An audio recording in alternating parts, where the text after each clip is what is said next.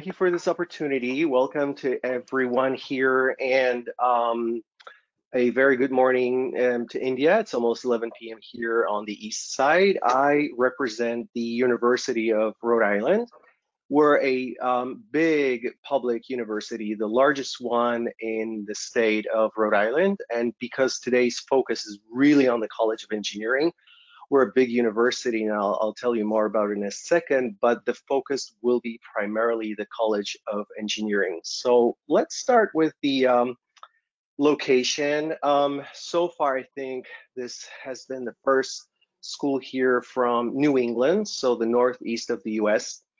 Our location is very, very convenient in that it's not a super big city, but it's very easy to move around this area and also internationally because URI, which is located in Kingston, Rhode Island, is actually on the Amtrak line. Amtrak is the train that you can catch directly from New York or from Boston and get directly to our campus.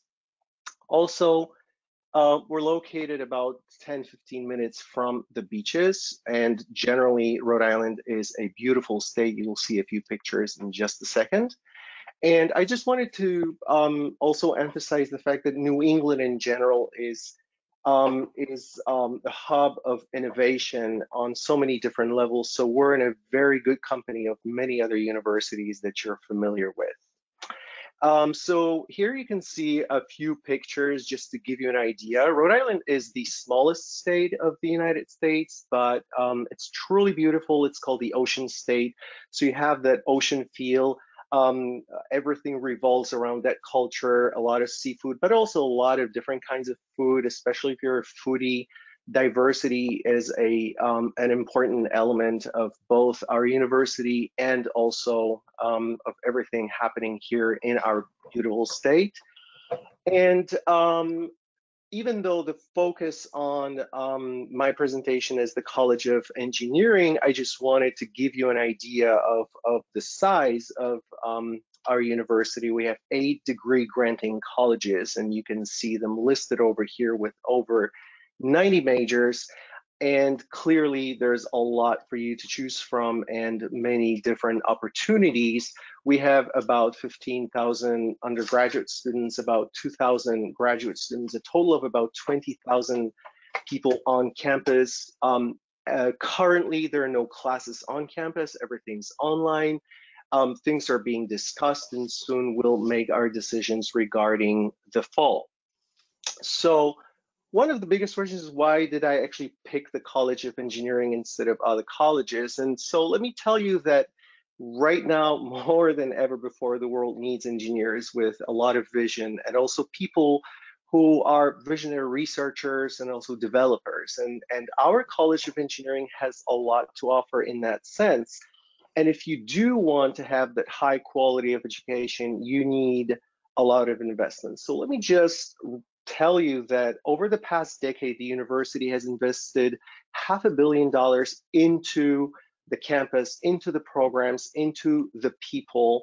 And this is why we have this high quality. But when you look at these numbers, we have $200 million invested just in the College of Engineering. And we're very proud of this new building that you just saw in the beginning that cost $125 million, and then another 25.5 million that has been invested in some other renovations, plus a lot of investment from the industry, from the alumni and friends of the college that are numerous. Again, to give you an idea about what it looked like before, you have a shot on the left, and the plan on the right gives you an idea of the changes. And this is a different angle with all the sizes and dimensions. So you can see that it's truly a state-of-the-art building, but actually it's a combination of buildings, an amazing space. The facilities inside are incredible. And when you walk inside, you know exactly that this is way beyond the 21st century. I wanted also to show you all the different research areas that we have, because clearly when you want to study something, you want to see, what it is that you can study. And so you see advanced materials and alternative energy, biomedical solutions, water for the world sensors, robotics, nanotechnology, cybersecurity. All this stuff is taught and researched. And of course, you can then further your knowledge and experience in these and also many other areas. So we have both undergraduate and graduate programs. At the undergraduate level, you see all these types of engineering that are available: biomedical, chemical, civil, computer, electrical, industrial, mechanical, and ocean engineering. And we also have plenty of interesting undergraduate minors within also the College of Engineering that are listed over here. But I would like to draw your attention in particular to the 5-year dual degree program called the International Engineering Program. And IEP is an extremely popular program, both with American and international students. So what happens here is we combine language and the focus on engineering, something that you definitely want to pick. And so within 5 years, you're going to get those 2 degrees. But the important part is that in the 4th year, you leave the United States and you go to a country where you spend 1 year both studying and working within that engineering environment, and you have all the countries listed here. The languages that you see on the left, you absolutely don't have to know them when you start the program. So it really depends. If you're already proficient in any of those, and if you want to continue that, go ahead and do it.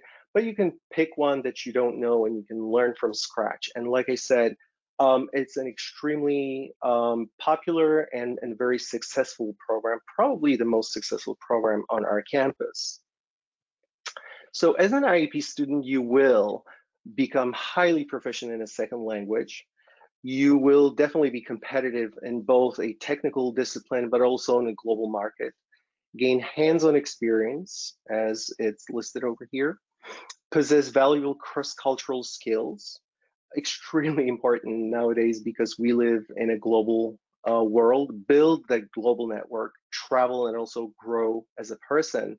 And someone who was not born and raised in the United States, and just like you, I was also an international student. I cannot emphasize enough the significance of programs like this. We have more of such programs, but like I said, because tonight is the focus on engineering, I just wanted to talk about this one.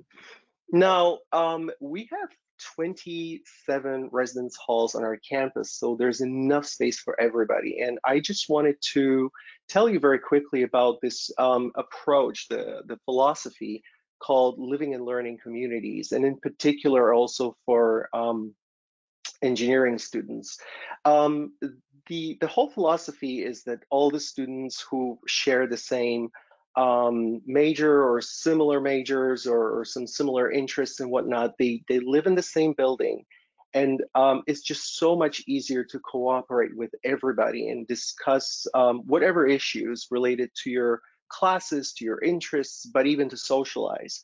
For instance, you have easy access to student mentors, you have different kinds of meetings with professionals and different professional societies. You have review sessions in math and science and other classes, social programs, academic advising, and discussions on academic responsibilities and opportunities. So you're pretty much an active engineer throughout without necessarily having to forget about the social aspect of it all. At the graduate level, we have both master programs, and they're listed over here, and some PhD level programs, all of them very, very high quality, and all of them really very popular. It's very difficult to pick one that would be probably more popular than others. Just because we're the ocean state, I will emphasize the ocean engineering here, and also the fact that one of our campuses is right on the ocean, where we have our own ship called Endeavor. and many amazing opportunities locally and globally for those students as well. Another important aspect, and it was already mentioned in the investment portion, is the industry collaborations. And there are so many different types of collaborations. So we have job fairs on our campus. We have internship opportunities, employment opportunities, research, and capstone, in which many companies are directly involved, and they highly support our students. So you have a few names that are hopefully familiar. And this is clearly not an exhaustive list, those just to give you an idea. Of course, the social aspect of being on campus is extremely important. And one of those elements is the diversity. And when you take a look at the Society of Women Engineers and the National Society of Black Engineers, Society of Hispanic professional engineers, those are examples of societies and of different kinds of forms of celebrating the diversity. The Society of Women Engineers in particular has become, over the past year, has become extremely popular and noted on our campus. We also have different team projects, peer-to-peer mentoring, regional and national conferences, and many other opportunities. Now, the nitty and gritty, how do you apply to URI? So at the undergraduate level, it's pretty simple, straightforward. The common application, official high school transcripts, senior course list. Now, because I'm speaking to Indian students, there are many Indian students who don't necessarily have to deal with the English portion, but sometimes we do require TOEFL, IELTS, or Duolingo as proof of English proficiency. One letter of recommendation is perfectly enough for the College of Engineering. SAT and ACT scores are optional, and the deadline for you guys in particular will be December 1st, because the College of Engineering is actually pretty competitive.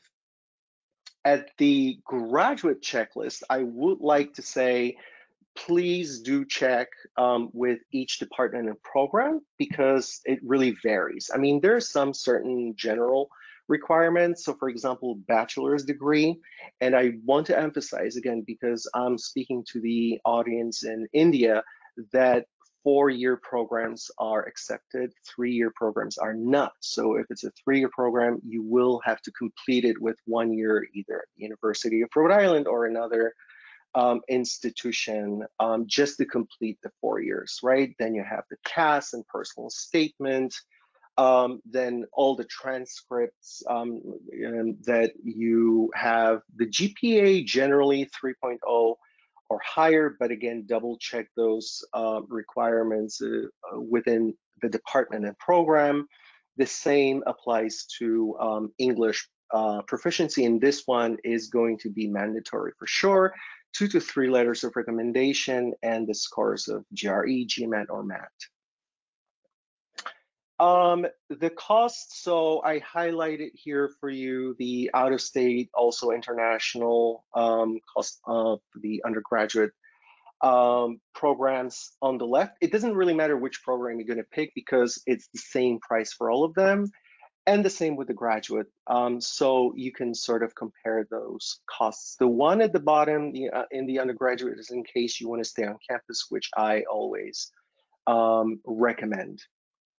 As far as scholarships, at the graduate level, you don't really get a scholarship when you are admitted. However, you can still be nominated by the department later on in your career, and that can cover your individual tuition and 20% of graduate student fees. At the undergraduate level, it's we have 2 types. So we have the merit scholarship, which can cover up to $15,000 a year, and it's renewable. Your application, so there's no separate application for that. However, your application to the university must be completed by December 1st. It's based primarily on either SAT or ACT scores if those are available, but predominantly also your GPA, and it's pretty much on an individual basis here. and we automatically review all applications for that. When it comes to the Thomas M. Ryan Scholars Program, it's completely new. Last September was the first, or I should say last fall was the first time that it actually got implemented, and it's extremely competitive, but it covers literally everything. And so everything's listed here. I'm not going to go through this whole list, but it covers everything. It's the, as we call it, a free ride. Your application must be completed by December 1st. And again, by the application, I mean the university application. There's no separate application. And then we, by looking at your applications, sort of have an idea whether or not you're competitive enough, so to speak.